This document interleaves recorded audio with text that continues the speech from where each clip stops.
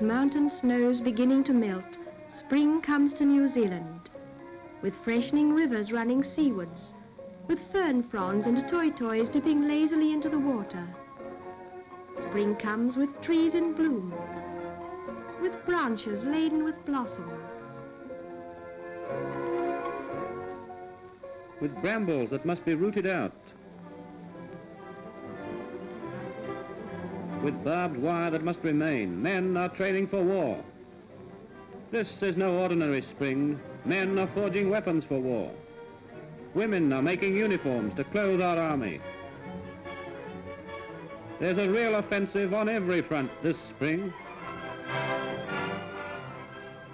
On the land, men are preparing to grow more food. Our army and our people must be fed, and Britain must have food.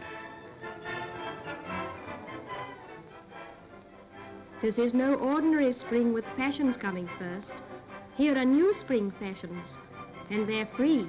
But they're not free to the nation. They're part of the cost of war, like the battle for the Solomons. For the United States Marines, this is their spring offensive. They are on active service, just as our men are on active service in the Middle East and in New Zealand.